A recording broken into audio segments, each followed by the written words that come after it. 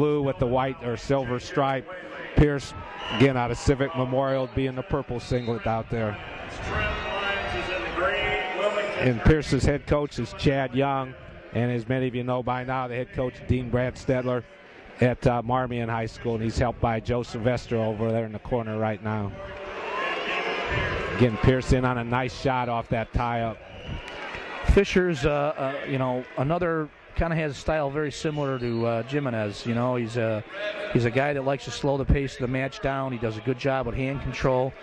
Always seems to be in close matches. You know, that's the type of a kid that he is, and he's put together a pretty good tournament here. Had some close calls, but that's what he does. He wins those close ones. Well, that's the style I think maybe Marmion wrestles, because in a little bit we'll see Silvestro at 138, and he's very similar to as far as his technique and approach to the match. Mm-hmm. It's a little slide by there by Fisher. Again, Pearce is looking to drive him and keep the toes in. And help me out if I'm wrong here. Didn't Fisher start the year at 132, and because of maybe some injuries, they dropped him to 126? Well, yeah, he was at 32 for the season, and there was an injury to Eddie Greco, who was ranked very highly for Marmion all year long, and Eddie was dropped out off the team, and because of that, and so Fisher was able to go down to 126 at that point. So he's taking advantage of it. And Pearce representing Bethalto down there. Talk about earlier how the South programs have developed so much in the past few years. You know, during the Jumbotron, they talked about Mark Mestemacher and the great things he's done for the southern part of the state. And Pearce is an example of a boy who was able to take advantage of that. You just saw he gets a takedown, and he leads 2-0 with about 20 seconds left in the period. He's doing an excellent job. He's a very, very dominating wrestler, and last year, obviously, at the time, Ben Whitford, he was could have been considered the best wrestler in the state of Illinois, and obviously he has since left. But so I think that was kind of a bad break for Pearce. Otherwise, he would be possibly a defending champion. I believe he's good enough. Big point for Fisher to get here if he could. We're inside 10. And here he is. He's looking. The referee stops that for a potentially dangerous. Good call. Yep. Now he's telling them there's a certain rule situation the referees have to follow here as far as when it becomes stalling. And I think Ronnie Coit, the referee there, just informed the kids as far as where they are in that. Well, the bottom man has a responsibility also. He can't keep coming up. As long as the top man puts the leg in before the stand-up, which is what's been happening, and they ride out the period, then the bottom man can't stand up and force that restart or force that stalemate, or that becomes a stall too. So Fisher will defer. Pearce will take the bottom. 2-0, second period.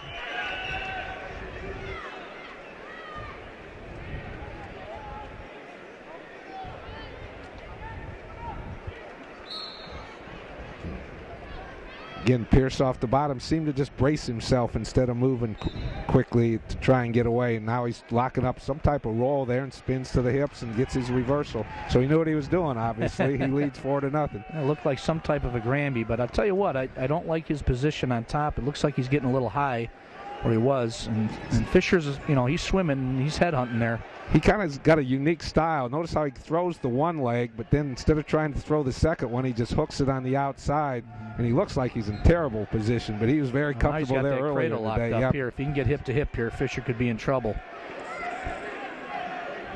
He's going to work to get that leg out. Yep, how long is the ref going to let him stay there? He did suicided it and turned him. And it's going to get, I believe, 2 near fall. Huge points there. So again, while it looks unorthodox there on top, it works well for him, and he uses his hips and keeps him in a position that he's comfortable with. We're inside a minute left. Well, he's really a complete wrestler, like I was saying before, David, and he's showing it here today. He can score from all positions, and I think that's another thing. Getting back to your comment about college wrestlers, as you know, you have to be able to wrestle in the top position if you're going to be successful in college, and so the ability to ride and turn and even pin is something that not every wrestler possesses. Oh, it's a great weapon to have, and we consistently talk about maybe that's where the state of Illinois falls behind when our kids get to college. Great on their feet, but because of our style here, we don't necessarily do well in the top position or even the bottom position.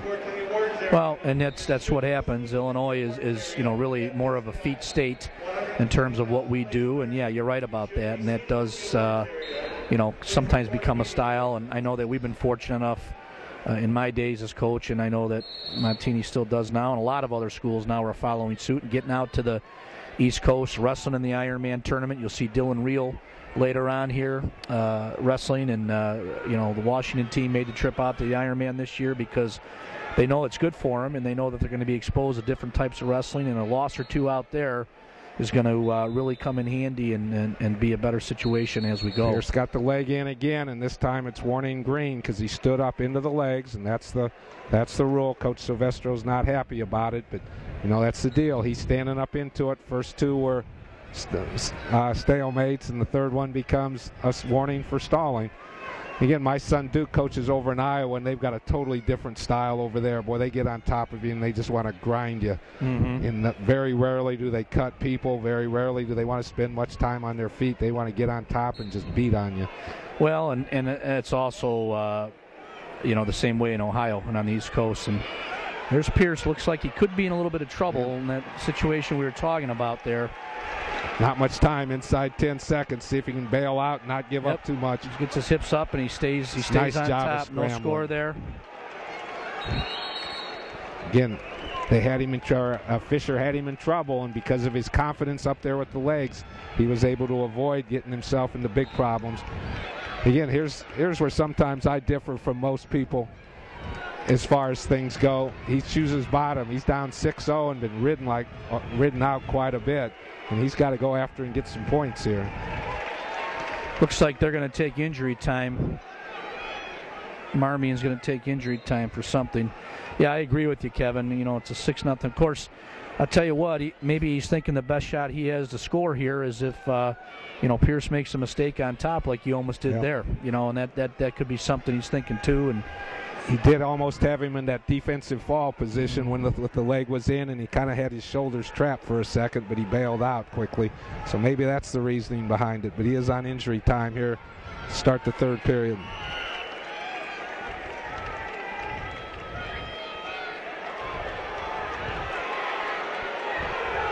Again, 126 was another deep weight class this year.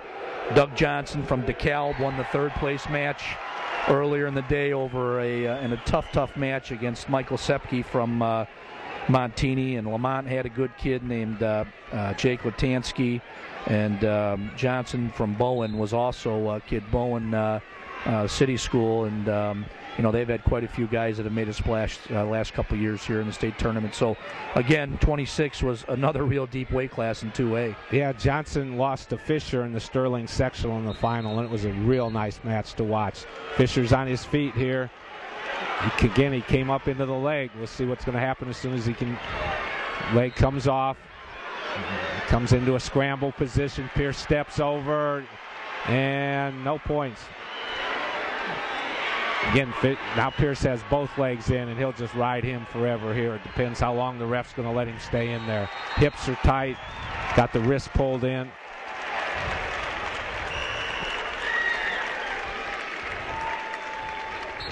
On the edge, he'll get a restart. Yeah, Fisher's got to make something happen right away off this start. He can't let him get him flat because then the legs come in, and he's going to struggle for a while.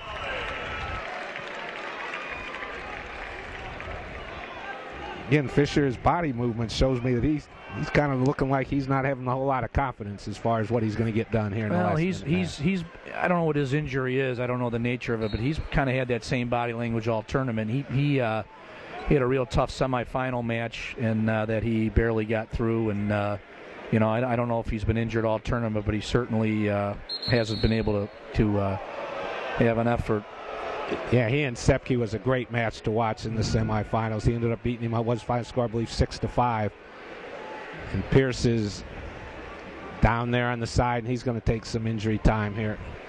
Well, we couldn't see it. The table's in the way, so I think he's got he thinks he's got a bloody nose. I don't know if blood time or now they're saying blood time. Yep, they originally started the injury clock. Now they changed it to the blood clock. And again, for those of you that don't understand, injury time you get 1 minute and 30 seconds, and blood time you get 5 minutes. So obviously you'd rather be on the blood time. Blood time, you get to use it unlimited times.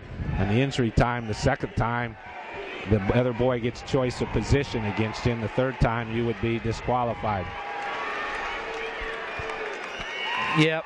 It looks like they're going to get a restart here. I think it was blood time. Minute and 13 left here in the third period. Now, I know that I've seen Fisher, at various times this year and last year. He's done a pretty good job on top. If he gets a takedown here, look for him to go right to some type of an aggressive turn. I know he's got a pretty good cradle. I've seen him work from that cross-face Turk position. He's in on a nice shot, a lot of scrambling. Hips are moving. Again, Pearce did a great job of scrambling around. I'm really impressed with his, I use the word scramble ability, if that's correct English. Yeah.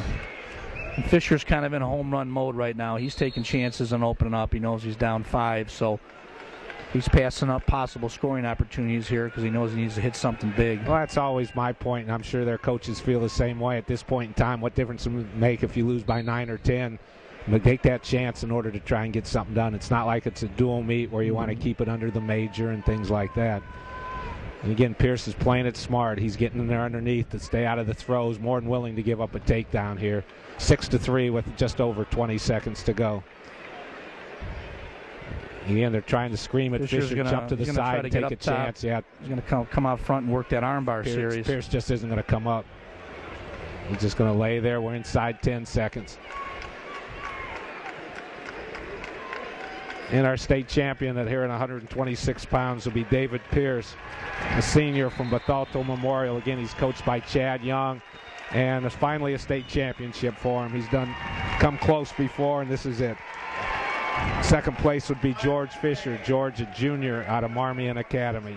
So David ends his career with a state championship. Congratulations, David Pearce. All right, again, we've got some awards to pass out. We'll be back with our 132-pound match in just a couple minutes.